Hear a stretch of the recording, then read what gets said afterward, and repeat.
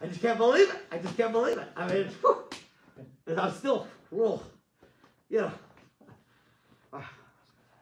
Well, folks, if we're live, I just can't believe it. Like that. Here I come in tonight. I mean, leave that out. How we doing? We all right? We're good, right? All right. In any case, I came in here tonight, and we were just expecting, and when you come in, you sit down, and one of the more recognizable faces in Philadelphia, you're to be honest, your head's a little bigger than I thought it was, but in any case, so I come in here, and I'm thinking, wow, I mean, this guy, right, this Carson Wentz, I mean, if WIP, if NFL Network, if ESPN knew that he was going to be here, I mean, everybody's been trying to get him to talk, and the fact that you decided to choose our venue to share with us, I'm flabbergasted. I don't know what else. I don't know what else to say. But so Carson. Anyhow, so you're here, and I guess you're here to tell us, what's going to be happening. Are you staying on the Eagles, right? I mean, like I heard that like you may be going to Chicago, you might be going to Indianapolis, and the different coaches they have there, but I didn't know, like, is it something that's already been settled? Like, what do you want to say to us tonight, right? Because I heard that, like, it was like you're arguing with Doug Peterson, or not getting along, or Howie Roseman may be the person, but I don't want to be the one, like, putting words in your mouth. Like, I don't ever like, you don't know me well, I don't ever like to be, like, the person that's dominating. So like, but if you just let us, what is it you wanted to come and say? I mean, you know that you didn't have the greatest year this past year, right? And I don't know if you wanted to kind of just touch on that, or if but I really just wanted to get out of the way and have you share with us what you came to say here, right? So, because I mean, it's a couple of your former coaches are on these other teams. People, one reporter says one thing, one says another, and everyone's wanting to know what you're going to say. So here we have you. We want to hear what he wants to say. So, I mean, what are you waiting for? Like, because we're, right? I mean, we're what's that? Am I allowed to talk now? Oh, yeah. Well, I'm sorry. What did you come here to say to us? The whole, I want to say, like, Eagles Nation is watching, but it's really, this is a church time, and it is about that. But we know you chose this, so yeah. So did you come to say something? Absolutely. What's that? I only came to say one thing. Here it is. Welcome to Wednesday Night Live. Welcome to Wednesday Night Live. Wow. He came here to tell us that, Dave. I guess I don't know if we're gonna get any more out of him, but that's great to hear. Whew. Let's move on. Fly, Eagles, fly. Oh, no, we're not going to do that. Be still and know that I am God. Then the walk in, I was like, come on. Be still and know I am God. Be still and know that I am God. Be still and know that I am God. He's got the whole world in his hands. He's got the whole world in his hands. He's got the whole world in his hands. He's got the whole world in his hands. He's got the whole world in his hands. He's got the wind and the rain. He's got the wind and the rain in his hands. He's got the wind and the rain in his hands. He's got the wind and the rain in his hands. He's got the whole world in his hands. Tiny little baby. He's got the tiny little baby in his hands. He's got the tiny little baby in his hands. He's got the tiny little baby in his hands. He's got the whole world in his hands. You and me. He's got you and me, brother. he's got you and me, sister. In his hands, he's got you and me, brother. In his hands, he's got the whole world in his hands. Blessed assurance, Jesus is mine.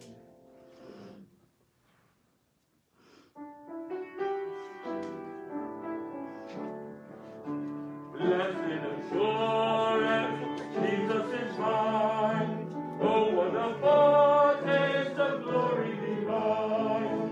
Heir of salvation, purchase of God, born of his spirit, washed in his blood. This is my story, this is my song, praising my Savior all the day long. This is my story, this is my song, praising my Savior all the day long. Let's just sing the chorus of Hiding in Thee. Hiding in Thee. Thou blessed rock of ages, I'm hiding in Thee.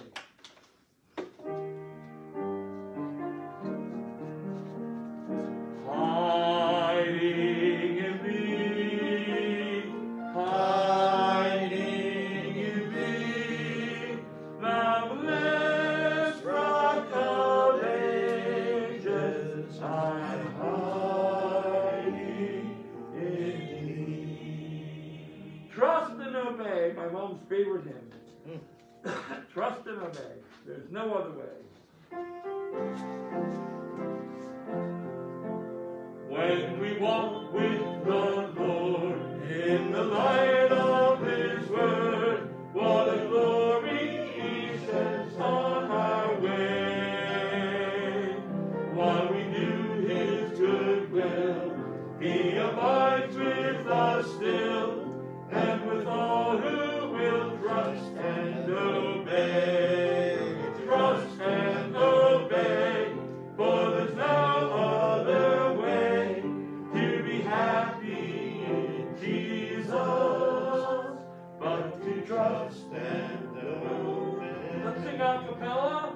Then in fellowship sweet, we will sit at his feet, or we'll walk by his side in the way. What he says we will do, where he sends we will go. Never fear, only trust and obey. Trust and obey, for there's no other way to be happy in Jesus, but to trust and obey. 'Tis so sweet to trust in Jesus. 'Tis so sweet to trust in Jesus, just to take him at his word, just to rest upon his promise, just to know, thus said the Lord. Jesus, Jesus, how I trust him, how I proved him o'er and o'er. Jesus, Jesus, precious Jesus, oh, for grace to trust him. The chorus again. Jesus, Jesus, how I trust him, how I proved him o'er and o'er. Jesus, Jesus, precious Jesus, oh, for grace to trust him more. We're going to close with a shelter in the time of storm, whether it's a snowstorm, ice storm, or just stormy weather around us, whatever's happening, God is there for us. The Lord's our rock. The Lord's our rock, in him we hide, a shelter in the time of storm.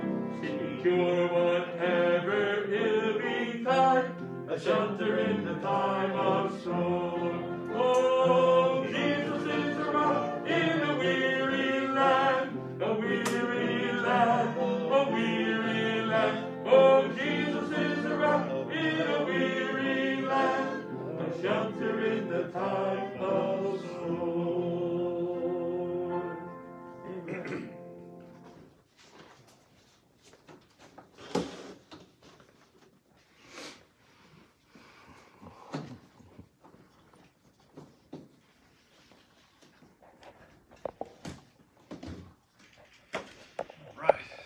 Dave and Carol. You guys missed it. If you can hear me, if you have any trouble hearing us, please let us know. Not that we're going to be able to do a whole lot about it, but we'll try. If you guys missed it earlier, those of you who were watching home, Carson Wentz was here. He didn't say much, did he? Oh, he didn't have No. much to say. Not a big talker. I was trying to just stay out of the way and get No, him. I know that's your nature. You know, just he wouldn't say anything. Yeah, well, the other thing I could say about him is, man, he is a solid dressing guy. He really knows how to pick out clothes. You're right, Carl. He's got good taste. That's all I know. A little bit like you. I don't think he had orange sneakers on. Well, you know, the quarter zip sweaters, they're really hot this time of year. So you guys ready for some trivia? Yes, sir. Look at them. They can't wait. They're, what do they say, chomping at the bit? Yes. Is that the word? Katie almost moved up to the front row so she could answer questions, I could tell. Well, in honor of this past Sunday's festivities, I did a little Super Bowl Bible trivia. So all of our questions and answers are going to have something to do with either the Super... Yeah, unfortunately, Carson, you guys didn't quite get there this year. Missed it by a bit. But it's only been 3 years, right, since we enjoyed a parade. That's right. On a day not too much different than today. Actually, it was a lot colder. Back when I was 57. Way back yonder. Yes, when you were in your 50s. Yes, it's been a while. So all the questions and answers have to do something with the game of football or the Super Bowl itself, and some of them may even have to do with those competing in it. So keep that in mind as most of them are fill in the blanks, but keep that in mind as you're trying to search your Rolodex of your memory there for what could be the answer. All right, so first one, we'll start with an Old Testament one, all right? And this comes from the book of Isaiah. It's a prophecy against Jerusalem from the Lord, actually the king of in Judah, but he says this to him: he will roll you up tightly like a blank, and then he will do this to you into a large country. So there's two different blanks there, all right? So first, he will roll you up tightly like a blank, and then he will do this to you into a large country. So think about the game of football and the Super Bowl, and you might be able to come up with the answer. He'll roll you up tightly like anybody want to take a shot at it?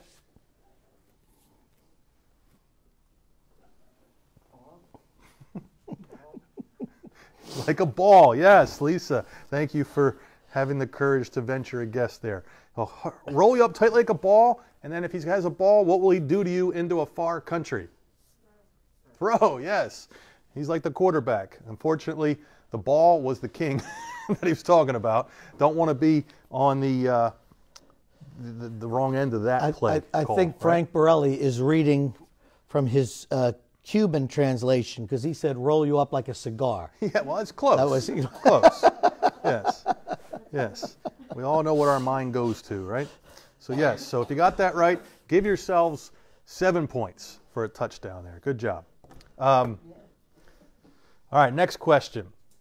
So this one, Jesus is actually talking to Peter. If you remember, they were some of the Jewish leaders were criticizing Jesus for not paying the temple tax when he was in Jerusalem. So he's saying these words to Peter. He says, however, we don't want to offend them. So go down to the lake and do this with your line. Open the mouth of the fish that you catch, and you will find a large silver blank. Take it and pay the tax for both of us. So there's 2 blanks there, and you think about this in the beginning of most sporting events, but especially big games. However, we don't want to offend them, so go down to the lake and blank in a line. Do this with your line. Open the mouth of the first fish you catch, and you will find a large silver blank. Take it and pay the tax for both of us. Christine Entwis is on it already. Becky Scally. Anybody? Linda, you want to take a shot at it? Okay, close. That's what you would do, but what's the second part of it? Coin, right? So at the beginning of the Super Bowl, they always do. They don't necessarily drop, although nowadays they do. They used to just drop the coin. Yeah, they just kind of drop it, but they usually toss it, right? That's what it says, to throw in a line or toss in a line. Cast drop the coin, in. I'll toss the accept coin. that. But the idea is, yes, coin toss. That's how you usually start to see who's going to get the ball first. So if you got that right, give yourselves 100 points, one for each yard. All right. So now we'll go to the New Testament. All right. And this one for is each yard. I just got that, one for each yard. Yeah. This is from the Gospel of John. It says, remember when Jesus, early in his ministry with the disciples, he told them one time that they caught no fish to throw their net on the other side.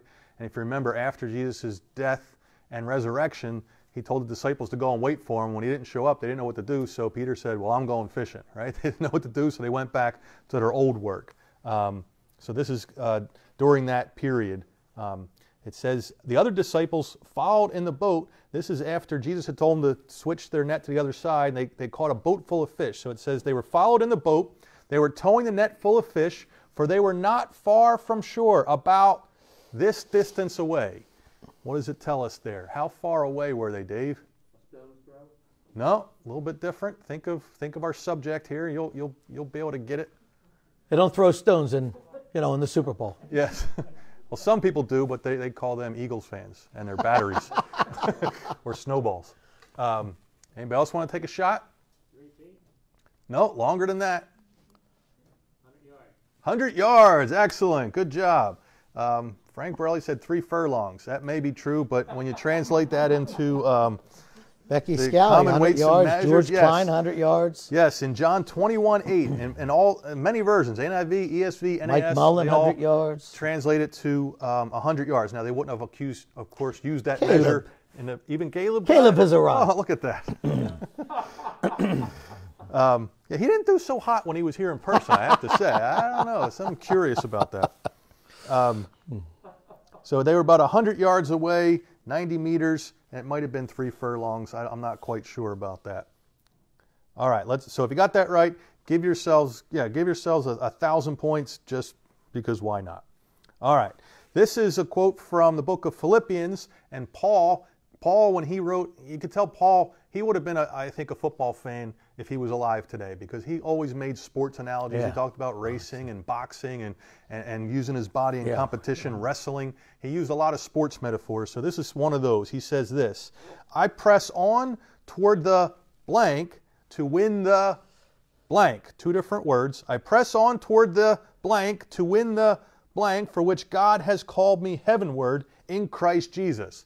Just like both teams in the Super Bowl were trying to do this. So he pressed on toward the... Anybody want to take a shot at it? Some people at home? Who said it? Frank? The goal, yes. Press on toward the goal to win the prize, right? Or in this case, the Super Bowl trophy, the Lombardi trophy. But anytime you compete in a sport, you play to win.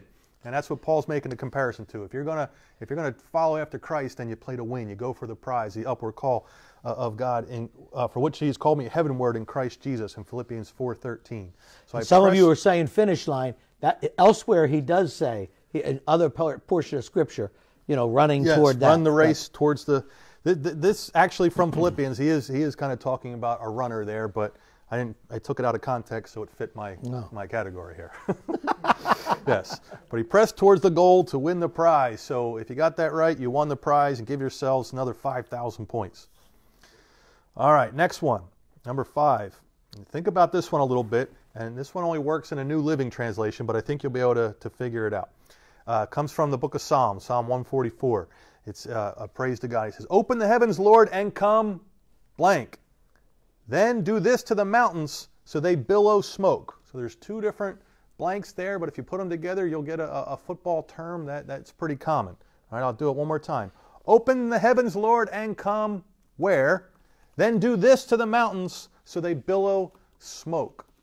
You think about direction for the first one, and then an action for the second one. So open the heavens, Lord, and come here, and then do this to the mountains so they billow smoke. Anybody want to take a shot? Dave? Down touch. Down touch. If you flip them around, you get Touchdown. touchdown. Yes. Hey, there you go, Dave. First touchdown we scored tonight. All right. Good job. Yes, touchdown. Open the heavens, Lord, and come down. Touch the mountains so they billow smoke. One day he's going to do that. Good. We got Caleb and Joy and Yes. Penny and Becky added exclamation points. A lot of Good people job. got that. Touchdown. Marge. So I'm going to feel generous. Give yourselves 16,000 points. I'll give you 2 touchdowns and 2 2-point conversions for that. Man. All right. Multiplied by 1,000. This one, somebody that's sitting near me may be able to pertain to this one, but I don't know if this ever happened in your playing career, Pastor Vince, but it tells us in Proverbs, a hot-tempered person must pay the blank. If you rescue them, you'll have to do it again. So think about Super Bowl or football. A hot-tempered person must pay the blank. Rescue them, and you will have to do it again. So think about... And usually this one's 15 yards. Yeah, well, for you, yeah, you might even got a game misconduct. Sent you to the showers early. Frank? Penalty. Yes. You'll have to pay some versions say pay the price, but some say the penalty. A hot-tempered person must pay the penalty. Becky, George, yes. Caleb, Penny, it's usually Joy, a everybody's 15-yarder getting for them here. unsportsmanlike contact when your temper gets a hold of you. But good job, everybody. So give yourselves 20,000 points if you got that. Oh, yeah, make it 21. We'll do an even 3 touchdowns. Michelle, Karen, Christine, boy, everybody was on that one. All right. Mike. This one I'm looking for 3 different blanks, but they kind of go together. And if you think of, now this year's Super Bowl was a little bit more subdued, right? With COVID, with the restrictions, you were told not to gather in big groups. But normally on a Super Bowl Sunday, a lot more of this stuff takes place. It's actually in 1 Corinthians 10, and Paul's referring to the book of Deuteronomy when God, or through Moses, was talking to the Israelites. He says, do not be idolaters, as some of them were. As it is written, the people sat down to do this and to do this, and then they rose up to do this. So there's 3 different actions there. They're all action words, verbs. The people sat down to do this and this. Think about what you normally sit down to do at a table. And then they rose up to do this. And I think it's a good analogy for what happens in a lot of homes in America on Super Bowl Sunday. So there's 3 words I'm looking for. Anybody want to take a stab at any of them? Tom? Drink is one. So what goes with drink? Yes. So you eat and drink. Then they rose up to be merry, or another way to say that? Celebrate. Play. Actually, one version I looked up, the CSB said to party. I don't think that was in the Hebrew or the Greek, but the idea is to play, to be frivolous, and in this case, obviously, their play led to debauchery and idolatry, and it was the wrong kind. He was condemning it, and some people, if you do too much of the eat and drink and playing, then you're going to tend to stray away from God's word. So Paul was calling us back to the word of God. But yes, eat, drink, play. That's 5 yards each, 15-yard penalty, 15,000 points for that. All right, so now we'll keep going here. This one, if you think about the actual teams that participated this week, you might be able to get this one easy. All right, this comes from the book of Genesis. It says, and the first, talking about babies being born, the first came out this, all over like a hairy garment, and they called his name Esau. So what's the missing word in there, right? The first came out this, and all over he was like a hairy garment, and they called his name Esau. Or Andy, you might fit the same thing if you know who I'm talking about. Anybody want to take a shot there? Dave? Red? Yes, Red. Yes, even Big Caleb Red. got that one. And Becky. Yes, Big Big Red. Red. That's what There they it call is. Andy Reid, who used to be the coach of the Eagles. He's gone on to some success there in Kansas City. But yes, both Red and hairy. If you've seen him with his COVID beard, he was definitely very Esau-like. So if you got that one right, give yourselves 22,000 points. Next question. This is from the Old Testament. All right, again, think of who participated in the most recent game, and this will help you with this one. Because this one's not an easy one, but if you know who played, it'll be easier. He will execute judgment among the nations, filling them with corpses. He will shatter these over the wide earth. All right? He will execute judgment among the nations. Talking about the Lord, this is talking about the end times, filling them with corpses. He will shatter these over the wide earth. And it's not talking about Tom Brady and what the Buccaneers did, but something else is missing there. Anybody want to take a shot at that? Frank Castle, I don't know who that is, but he's throwing a clue in there. I don't know if he's answering the question or not. Anybody know what the blank is there? He will shatter who over the wide earth? I'll give you a hint. It wasn't the Buccaneers. Chiefs, yes. Carly Klein got that. Yes, She Carly, jumped good job, in there. Carly. All right, yes, Chiefs is actually in the Bob Bible, Rafferty. Psalms 110:6 in the ESV and several other versions. It talks about chiefs or leaders or the tribesmen, the people who were accountable for their country or their nation. He said he's going to shatter them over the wide earth. And if you watch the game on Sunday, that certainly did happen to the Chiefs. So if you got that right, give yourselves 27,000 points. All right, this one is a little bit tougher. But again, if you think about who participated, you might be able to get this one. This is more of a particular person. It's from a prophecy in Daniel when the Lord's showing him all the kingdoms that are going to follow. He's talking about Babylon and then the kingdom of Persia, and then he showed him the other kingdoms that would follow after, all the way up into modern day and the coming of the Messiah. So in this prophecy in Daniel chapter 8, he's talking about a particular person, but he makes an analogy to something else. He said, as I was considering, behold, a male blank came from the west across the face of the whole earth without touching the ground. And the same word, blank, had a conspicuous horn between his eyes. Then you jump to verse 8 and it says, then this blank, same word, became exceedingly great. So there's 3 blanks and it's all the same word. That's good. Okay? Good So one. if you think about who participated, you might be able to get this one. I said, I was considering, behold, a male, one of these, came from from the west, across the face of the whole earth. Yeah, it's an animal, without touching the ground. Carly Klein got it. And the same animal had a conspicuous horn between his eyes. Vince. And then this animal became exceedingly great. Anybody want to take a shot? Alma? Yes, a goat. Yes, it was talking about actually Alexander the Caleb. Great in the prophecy. But if you're familiar with sports terminology, they use the word GOAT to talk about the greatest of all time. And as much as I dislike to say it, Alma may disagree with me. Tom Brady has definitely established himself to be the most. Well, yeah. I thought Alma I thought you were a New England fan, right? Yeah, That's right, right. that's right. That's Oh, right. Her loyalty that's right. lays with the team, not with the That's right. person. I like that. I respect that. There we Yeah. go. Oh, we'll see. Yeah. But he didn't do it this time. But yes, the greatest of all time. You can agree or disagree, but he has what, 8? I still think Wentz is, if he's still around. out there. 7 championships that he's won. That's pretty hard to beat. All right, last question. All right, and this one, think about. I'll read it, and you can figure it out on your own. It says, they will cry to the Lord because of oppressors, and he will send them a Savior and one of these.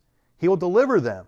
And then another verse in Jeremiah says, but the Lord is with me like one of these, same word. Therefore my persecutors will stumble and not prevail. Think about when they handed the trophy to Tom Brady, they called him and not just him, but the whole team. That's a good clue. They cry to the Lord because of oppressors, and he will send them a Savior and a blank. He will deliver them, but the Lord is with me like one of these. Therefore my persecutors will stumble and not prevail. This is a tougher one. I'll take many answers, but there's one specific one I'm looking for. It's found only in the New American Standard Version. That's why I'll take other answers. But if you think about it, wasn't that long ago that Nick Foles was standing up there. They were giving him the trophy, and they had a parade for the Eagles because they were the champs, right? The champion. Right out of That's right. Excellent. That famous psalm, "We are the champions." Yes. My friend, somewhere. Yes, I in believe there. it's Hezekiah 7. Yes. But I chose that to end with because it talks about our Savior who is a champion, and he will deliver them, right? The Lord is with me. He's currently with me, not someday. He's currently with me like a champion. Therefore, my persecutors will stumble and not prevail. That's still future for some of us. Some of our persecutors seem like they have the upper hand, but one day they're going to stumble and not prevail. And that word champion can be translated great one, like Gretzky, mighty one, defender, leader, mighty, terrible one. And not that he's a bad leader, but terrible in the sense of fearsome or awe-inspiring. Mighty, awesome one, great warrior, the dread warrior, the violent warrior. We don't often think of the Lord Jesus that way. And the awesome, mighty one. That is who our champion is. So if you got that right, give yourselves, what number Super Bowl was this one? 55, was it? 55,000 points if you got that right. Then you add them all up, and you're still over the salary cap, so you have to cut somebody. All right. There you go. Thank you, my friend. Yes. Good job. Sorry, I took a little long with that. Oh, that's okay. There's a lot more football ones. I had to get rid of more than I kept. Well, one of the things that we've been keeping you updated. You folks here, it's great. You're here. You hear us. All's well. We keep trying to get the microphones figured out, and one of our tech team people did an investigation, and evidently, right when we were starting out with these microphones, Facebook came out with an update, and on one of the message boards, tech message boards, there's a lot of people who were saying the update ruined so that we have a certain way. One person's tip was, wait until you're already on Facebook. So we began with Dave singing with just the phone mic, and then we inserted our mics. Hopefully that has made the difference. We'll listen to it later, obviously, and see. I was reading Luke chapter 1 today. And in Luke chapter 1, I probably have read the Gospel of John more than any other book in the Bible. Many of you, read the Bible through in a year. I haven't done that a lot, reading the Bible through in a year. I've done it. But I'm one who has, I've probably read the Gospels, the book of Acts, the Psalms, Proverbs. I probably read them through multiple times more than just the entire Bible. All Scripture is inspired. We know that. But we also recognize that there are some chapters in Leviticus that aren't going to strike you as much as Proverbs or listening to the words of Jesus. And if you've been with me for the years that I've been pastor here, I've kind of tried to emphasize that. Keep reading about Jesus. Keep yourselves in the whole counsel of God, but in those Gospels and seeing how beautiful He is. And so I'm going through the Gospel of Luke again. I was just reading it this morning, and when Zacharias, when he gets word that he's going to have a son, and when it's told to him in verse 14, right? And you will have joy and gladness, and many will rejoice at his birth. This great news of what's ahead. Oh, fantastic. He's going to be great. He will turn back many of the sons of Israel, verse 16, to the Lord, right? Oh, there's cause. And Zacharias is celebrating. And then later when he's prophesying and just praising the Lord, declaring this truth about God, what do we read that he says in verse 76, kind of to his own son prophetically? And you, child, will be called the prophet of the Most High, for you will go on before the Lord to prepare his ways, to give to his people the knowledge of salvation by the forgiveness of their sins, because of the tender mercy of our God, with which the sunrise from on high shall visit us, to shine upon those who sit in darkness and the shadow of death, to guide our feet into the way of peace. I could preach a sermon on that because I've been sitting on those verses for a couple days. Just that beauty of those words, because of the tender mercy of our God, which with the sunrise from on high shall visit us, the darkness turned to light. Wow. But when we read those verses, there's something we don't read about John, right? We're reading about, the joy that's ahead. Oh, your son, John the Baptist, is going to be great. He's going to turn people to the Lord. Oh, there's much rejoicing. But what do we not read about John the Baptist there? We don't read that he's going to get thrown into prison and have to sit there in a horrible prison, wrestling with what's happening out there. We don't read that he's going to be beheaded, right? That's not part of the story there. It's not part of the news. And when you think about that, Zacharias, what was ahead as he's looking at it? Oh, my son. being that he was a man of faith, I think that if the words were included, and by the way, he is going to suffer a violent death, I trust Zacharias still would have said, I rejoice in what's ahead for my son. But I bring that passage up because it got my mind just kind of, thinking as we sing, oh, God is so good, how good our God is. But in this moment, he's rejoicing, but there's no mention of some of the pain, right? We are never told in Scripture that everything that happens to us as Christians is good. We aren't. We're never told that everything that happens to us is a good thing. That every moment we experience is a good moment, right?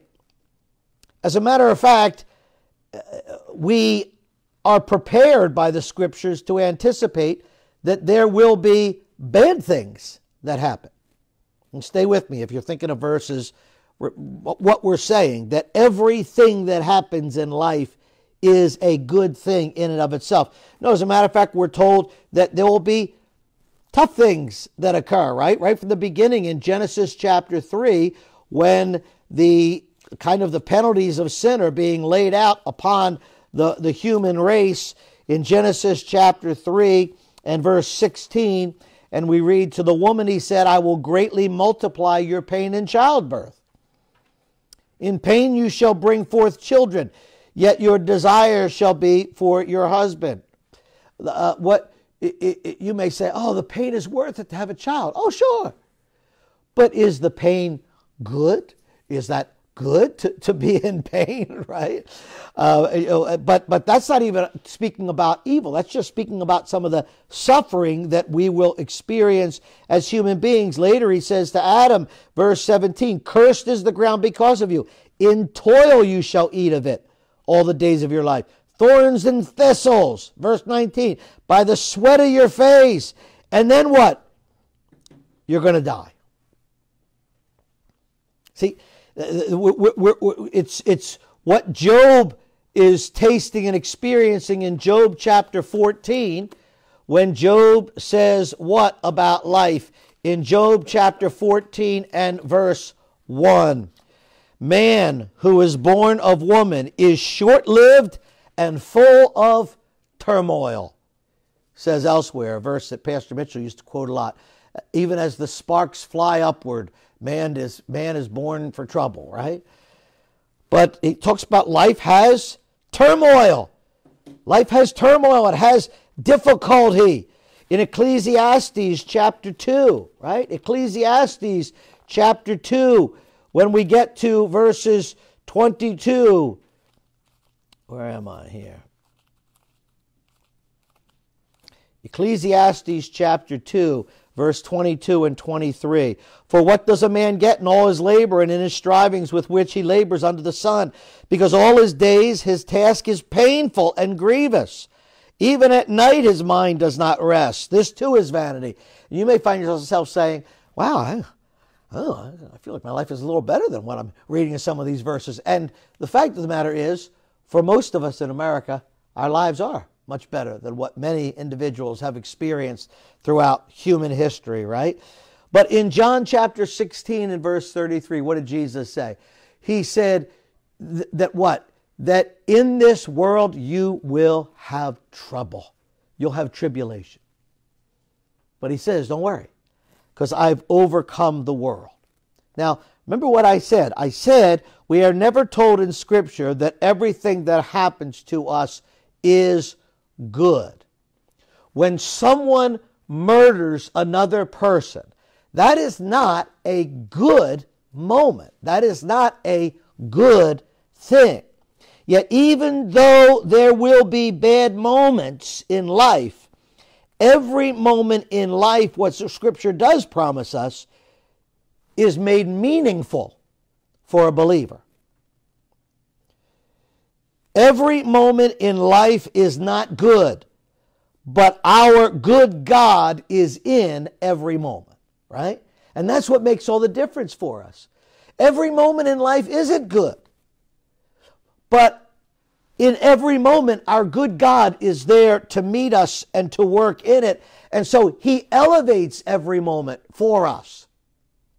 And that's why when I said initially that we are never told in Scripture that everything that happens to us is good, some of you may have thought, wait a minute. Maybe you didn't, but doesn't Romans 8:28 say something about that? And yes, it does. It says something about it, but it doesn't disagree with that statement, because Romans 8:28 says, and we know that God causes all things to work together for good to those who love God, to those who are called according to his purpose. So, this moment that may not be a good moment, my good God meets me in it and can cause that moment to work together for good, right? That he elevates every moment in life. The mundane, the monotonous, they're all elevated because every moment, whether I'm experiencing good or bad, the fact is, in every moment, my good God is in that moment with me. And that's why the Apostle Paul then says to the Thessalonians in 1 Thessalonians 5 and verse 18, in everything give thanks, for this is God's will for you in Christ Jesus. And I personally feel God isn't telling me to be thankful that a drunk driver ran over someone. He's saying to give him thanks in the midst of these moments, because my God who is good is in the moment and can use the moment, can somehow elevate the moment. And so the difference maker is God being in the moment with us. Humanly speaking, there are evil things that happen, and they can happen to us. But our good God is in the moment. My initial thoughts, I remember when I first, years ago, Romans 8:28, my thoughts of that verse were always like, in heaven someday. What I mean is, they were Romans 8:28, God can make all things work together for good. In other words, everything eventually in the end is part of the recipe. And in heaven, it all is, it all works out for the good. And that was my initial thoughts of it, that it was kind of this long-term, eternal verse. And the reality is, listen, there are events that I couldn't even talk about, events that we may read about, that I couldn't even imagine them happening to someone that I love dearly. Because in my mind, I would think the only way I could ever think about that event in the light of Romans 8:28 would be eternally. In other words, the only way I could ever find any purpose in that is when I was with the Lord and it's all over and somehow, because it's so painful. But there are many things that I believe it can be spiritually invigorating for us to stop and say, wait a minute. Yes, Romans 8:28 eternally in the long run. But Romans 8:28 in life now. When I look at it and I say, wait a minute, I believe it, that God can make this moment in time to work together for good, not just for all eternity, but in this moment and in my life, because he is in the moment. I think even sometimes I think someone that might say, I can't see any good in this at all, and I never will until I'm with the Lord someday. What are they saying? I still am trusting him. That tremendous pain they're suffering, that the good God meeting them in it is already producing something good for his glory, because even though they're in so much pain, they're saying, but I know I'll be with him someday. By and by, when the morning comes, I will understand it better by and by. But I think Romans 8:28 can be invigorating when we stop and say, no, but in the moments along the way. Hey, today, what did you go through today? What did you experience? What did you fly past? God was in every moment. And in those moments, he is working in them, and he's elevating those moments. And I think about that when I think again about, I know I preached on this, I think, recently, but Philippians chapter 1 and verse 6. I think I might have shared this recently on a Wednesday night. But Philippians chapter 1 and verse 6. When I say recently, it could have been before COVID, who knows? But Philippians 1:6, we read what? Yeah. For I am confident of this very thing, that he who began a good work in you will perfect it until the day of Christ Jesus. Again, in our minds, we can look at that and say, eternal, long term. When I'm with him, I'll be perfected. But what is it that God already began in you? What's it say there? He began what? A good work. It's already good what he's doing in your life each step of the way, right? Because it's the good God who has taken me. We are his workmanship, created in Christ Jesus, good works that were there for us to walk in them, right? It's just that sense of, we don't always see it. We see our weaknesses. We see our struggles. I've referred to before, oh my goodness, I was in college when I got Chuck Swindoll's book, 3 Steps Forward, 2 Steps Back.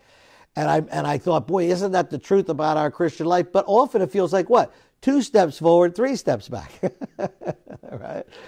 Because we're so aware, everybody else is growing and this and that, but it's because we're so aware of our difficulties. But to stop and say, wait a minute, the good God who has taken hold of my life, he was with me in that moment when I stumbled and fell. And so he can take it and bring good in the midst of it, in that moment. It's not just when it's all put together at the end. And my daughter Natalie actually kind of stirred these thoughts in my mind as well. She was, I don't know if Natalie is on here, but I think she was listening to Judah Smith, that he was preaching, or his radio. It may not have been him, but talking about just how we see that unfold even in creation, right? Because if you look at creation back in the beginning of Genesis, right? Genesis chapter 1, and we read there, Genesis chapter 1, verse 3. Then God said, let there be light, and there was light. And God saw that the light was good. And God separated the light from the darkness. And God called the light day, and the darkness he called night. And there was evening and there was morning one day. Creation's done? No. You say, God created everything and he said, that's good. No. All he's created so far, there's so much more to come. But God sits back and says, this was a good moment. This was a good day. Because I was in the midst of it doing my work, right? We can kind of move on, and you get to just jump ahead to verse 12, right? And the earth brought forth vegetation, plants yielding seed after their kind, and trees bearing fruit with seed in them after their kind. And God saw that it was good, and there was evening and there was morning, a third day. It was good. But what was that vegetation for? I mean, it brings God glory just by, but what was it placed here for? It was placed here for animals and human beings to be eating it. They're not even here yet. And God says, that's good. See, you may be a college student, and can't wait till I have my degree and I'm finally doing something with it. You're not at day 6 yet of creation. You're in day 2 or day 3. God's doing his good work. Hey, you passed, chemistry. It's good. Particularly since I never took it, because that was, I stayed away from that, right? But just that sense of good. Hey, you may feel like, well, I haven't, gone 100 days without ever being selfish. All right, did you make it through today? How about the last hour? That's good, right? It's good what God is working and doing in you. And to be able to realize that it's that journey, that process, right? I think about Matthew, in Matthew's gospel, when Jesus is having a moment with Peter. And in Matthew chapter 16, right? And Jesus is talking to the disciples, and he says, who do people say that I am? And they're saying, some people say John the Baptist, Elijah, Jeremiah. He says, who do you say that I am? Verse 16 of Matthew 16, Peter answered and said, thou art the Christ, the Son of the living God. Jesus answered and said to him, blessed are you, Simon Bar-Jonah, because flesh and blood did not reveal this to you, but my Father who is in heaven. What does Jesus say? Good. You see, what's still to come for Peter? What's a big thing that's still to come for him? He's still going to deny the Lord 3 times. But Jesus doesn't say, until we get past that denial, until I'm feeling, I'm not going to be affirming you. No, Jesus says, Peter, in this moment, blessed are you. Good. God has met you in this moment and has revealed this to you. Good. And allow yourself that sense with the Lord that, so often, sometimes, I know it's our human nature, but I may say to somebody, oh boy, I want to just tell you, I was watching you there, and you really kept your composure. You really kept your testimony in that moment. And what do people often say? Oh, you don't know how many times I've blown it. Oh, because I said, yeah, okay, I'm not talking about every other time. I want you to know, good, that God in that moment gave you victory. It's not only good if you never lose control again. It's good that because the good God is working in our lives in the midst of us. And I think when we look at the events of Peter even denying the Lord, I think when we get to John chapter 21, right, and in what is it, verses 15 to 17, I think in there, when Jesus says to Peter, Peter, do you love me? You know I love you, Lord. Do you love me? 3 times. I believe Jesus is saying, hey, Peter, you know that I was in that moment. You know, if I asked you what's one of the worst moments of your life, you would say, when I denied you. I had thought that I had come so far, and I denied you 3 times. That was one of my worst moments. And Jesus is showing Peter, you know that God was still there in that moment, to take that moment and to use it for you to taste this moment in an even richer way. Like the Apostle Paul says, somehow it's my sin that has caused me to taste the grace of God in a deeper way. Do I sin so that I'll taste grace more? No. But it's what? In that moment. In every moment. Every moment in life is not good. But our good God is in every moment. And that's why in every moment I can have in my mind what? That God, every good gift and every perfect gift comes down from the Father who is in heaven, whom there's no variation, right? He's always the good God that meets us in the moment. And it allows us as Christians to be honest, right? We could sit by someone's side and say, listen, what happened to you, that was evil. And God is not the author of evil. But He is the good God. That yes, He could have prevented this evil from touching your life, but He's chosen to meet you in it. Our good God. Whew. Oh, what a difference it makes. It allows me not to ever, wake up. I don't have to be afraid. Oh, I'm afraid of where this world's going. Why? Because could we be dealing with something? But there's people in this world, brothers and sisters in Christ, who are already dealing with that kind of stuff. They're already suffering tremendous hardship and starvation and imprisonment. God's still good, and he's meeting them there, and he'll meet us. Lord, I just thank you. Thank you, O Father, for meeting us with all of your goodness in every moment.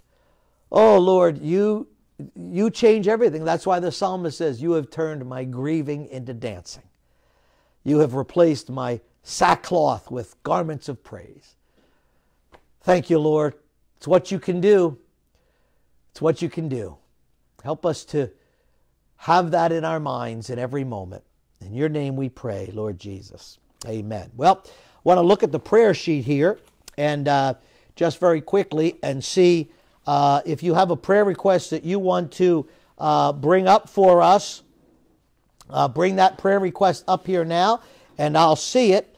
We do want to, we've been praying for Danielle Warner, Joyce Baker's daughter, Danielle, Joyce and Reggie Baker's daughter.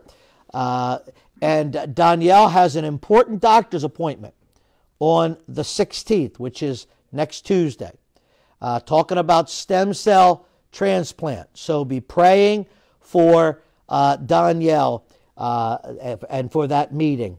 We thank the Lord that her numbers are up, but they need to make a decision on the next step in her treatment. Linda Latirzo had her double mastectomy yesterday, and we thank God it did go well, but certainly there's recovery, and we thank the Lord for surrounding her in his care, just reminding her of the beauty that the Lord brings to each of us as his children. For Lois Earwood, we've been praying for Lois. Keep praying, because Lois, a week ago, she had a hole in her eye, and the doctors basically said, we're going to put some drops in for 2 weeks, but if the hole doesn't close, they're going to have to do surgery. So we're praying that when she goes back in a week, that hole will have closed. So be praying for that for Lois Earwood. We celebrate the birth of Henry Graber to Rachel and Jake Graber. Some of you remember my good friend Pastor Al Graber and his wife Kathy. They are Jake's parents, and of course my brother Dan, sister Nancy are Rachel's parents, and so all of them have become grandparents again. So we rejoice with that, and we rejoice with the Cranefeld family because Bob and Tina have become grandparents again through their son Ben and his wife Teresa. They had a son Thomas Evans, so we pray for them. Jackie Jordan, we got word, has been battling cancer, lost a lot of weight in this week, so be praying for Jackie Jordan. For Ruth Griffith, we're continuing to pray for Ruth.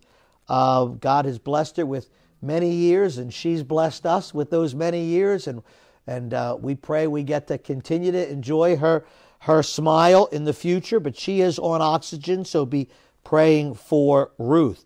Be praying for Caroline Highland.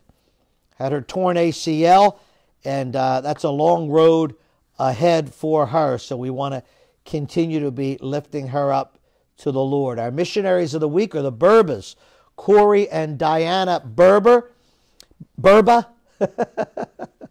And they're with the Romanian Orphan Ministries, and we thank the Lord the way he's provided for them. They had a storm this past year that destroyed a lot of their garden, and they had other things that happened, but the Lord continues to bless their work, so be praying for their work there. Any prayer requests you have here with us tonight that you want us to remember as well? Yeah, Dave. A friend from Sandy Cove, I know him from Karen to West Coddington, has been fighting cancer, and the treatments are not seeming to help. And they're thinking maybe next summer he might be home with the Lord. And Okay. He's got such a witness online and personally with people and the doctors, because he's just like, we all don't know when we're going to die, and I just know that I have a time limit now, and it makes it a little bit more pressing. But he's just, leaving it up to the Lord. Lord, you do what you will in my life. Help me to be a witness for you. He's a pastor. He does a lot of things. He speaks at Sandy Cove often in the summers. Just that God would continue to strengthen. His first name again, Dave? Wes. So be praying for Wes. Wow. Also, I see my son did mention in here, and yes, our next grandchild, by the grace of God, is due in 2 weeks, little baby girl to Vince and Katrina. So we're trusting the Lord for that. We've got plenty of other ones that are expecting, and with days, those who are also looking toward marriage. There's a lot of neat things, in ahead in this year for those in our church family.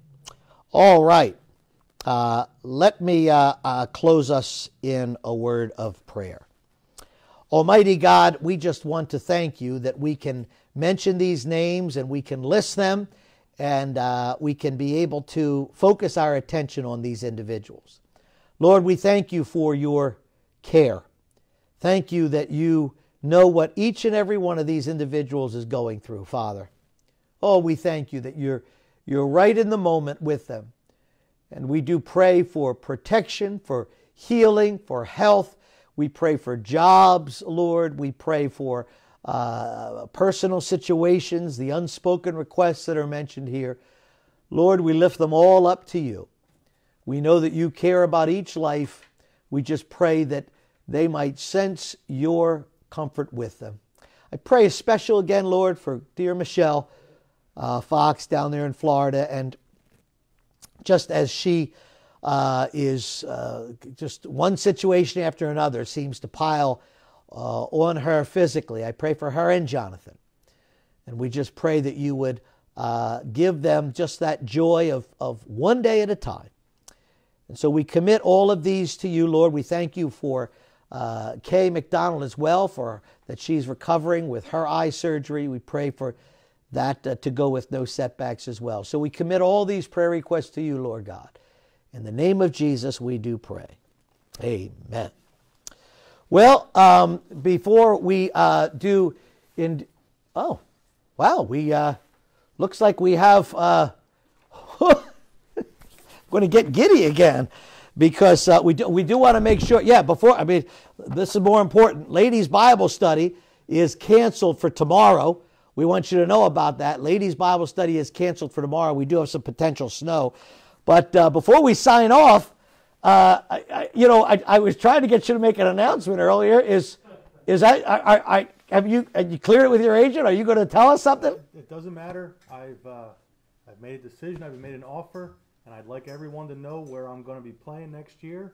He's going to be telling us where he's playing. I'm sorry, Carson, where he's playing next year. I am going to play